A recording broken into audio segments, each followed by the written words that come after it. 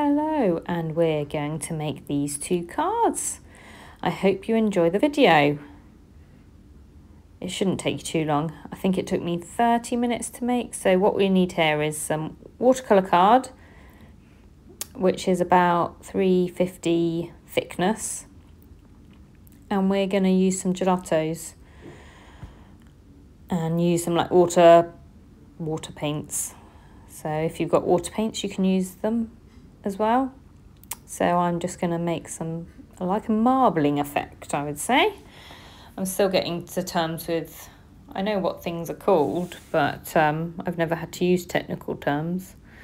So my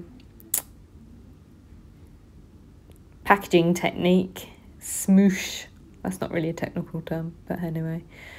I change all the colours, make it marble. I do like gelatos, but I don't use them enough, and they're in my stash. Got them as a Christmas present a few years ago. Does anyone else, hands up, have an item they don't use that much? Get it out, use it. It's there for a reason. You bought it to use it, so challenge yourself. This is a good video for that. Get something different out. You don't necessarily need to use water paints to make this effect. You could use inks and all sorts. Just have a play. This colour I do really love. It's like a hot pink colour. I think this was from a Brights collection. I've got a few. But yeah, I spritz it with a bit of water to wetten it down a little bit. You don't necessarily need a bottle of water, you just need a little cup of water nearby. This paintbrush I have actually holds water inside it as well. You squeeze it out. But yeah, mixing up the colours. Nice blue. I thought that would look quite nice with it all. But yeah, I gave this to someone for their birthday recently, so hopefully if they're watching they might recognise it.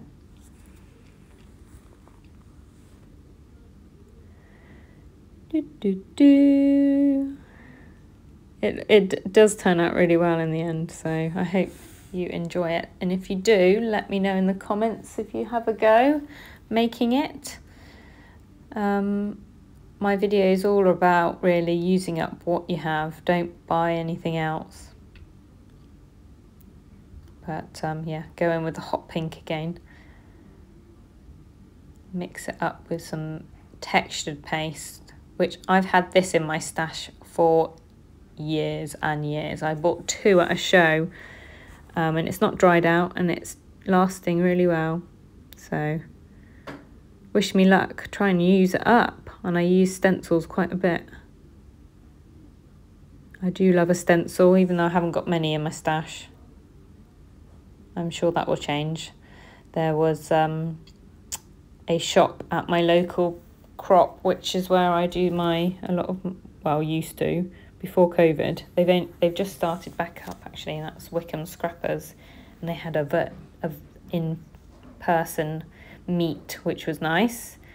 Nice to get back, and they had a shop, so I bought some stencils there for Christmas. So I'm thinking Christmas cards coming up soon. Well, not too soon, but obviously you need to be organised when it comes to making Christmas cards. But yeah, what you'll need to do now is wash that stencil. You won't want to leave it, otherwise it will ruin the stencil. And now it's dry. I cut out the drying process with my heat gun. I think I actually left it to dry and went and did something else. But it looks quite nice, isn't it? I quite like that effect. Made my own background. Now some people might be cringing at the amount of glue I'm using, but it gives it a bit more time to wriggle it around. See? I think we're all perfectionists, aren't we, when it comes to making sure it's straight. Now, that night I was making that card, I did not have a gin, so it still wasn't straight. Got no excuses. So I'm using a punch here with the same paper that I made the background with, which I think it's turned out pretty well. I do like I do like circles, swirls. It's quite a nice spotty pattern. These are Stampin' Up punches, but you can use anyone on any kind of stamp punches, I mean.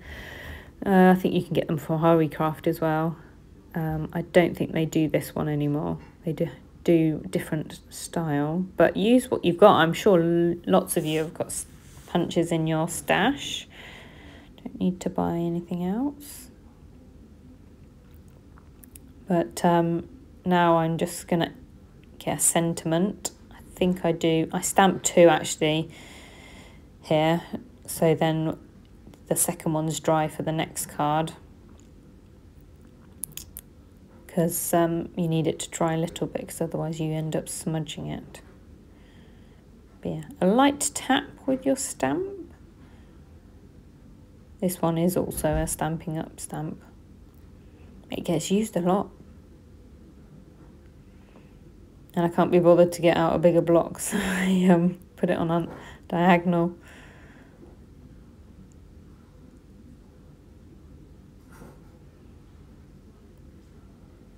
You have to let me know, Harriet, which birthday card I gave you.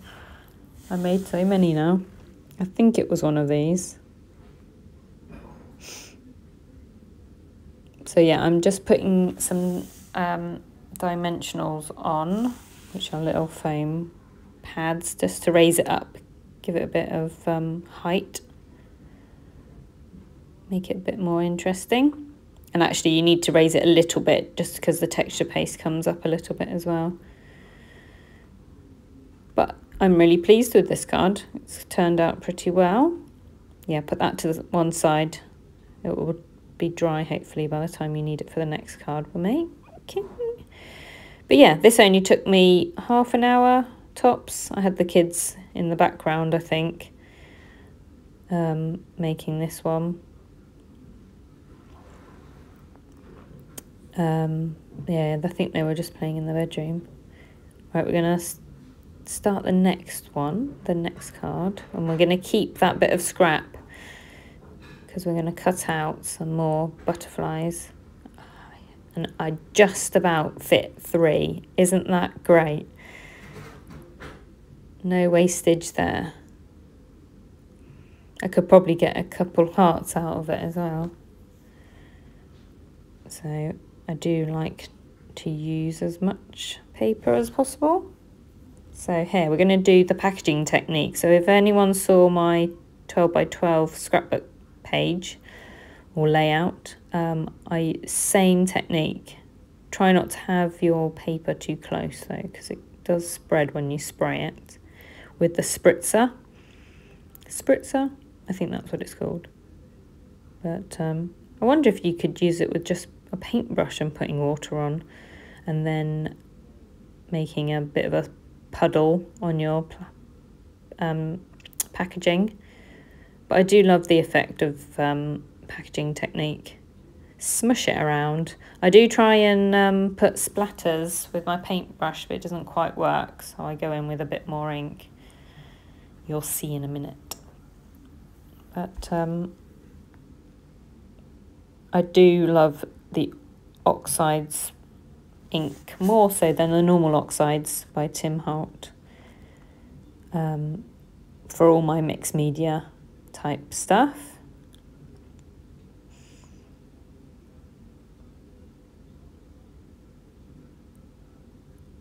But yeah, that is that.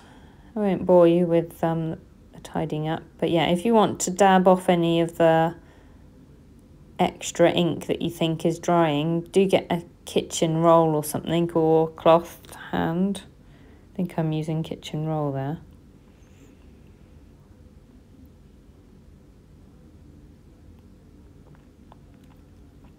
Back in with your dimensionals. You could put 2 on top of each other if you want them a little bit higher. I've just done 3. 3 is a good number. I don't know why. Does anyone else do that? 3 butterflies, 3. Like, it's got to be an odd number. Can't be an even. I'm not sure why that is. You could have this going across the whole length of your card, but I've decided to just trim it on this panel as such and then stick it to the base of the card, which is I'm not sure what they call this style card. I should know, but it's not. It's more portrait than landscape.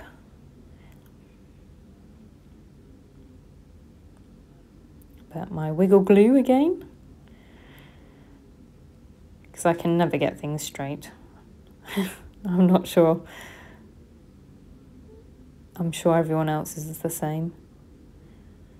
But yeah, I'm just going in to stick the butterflies. It's great. You've created a bit of your own mixed media and created these butterflies.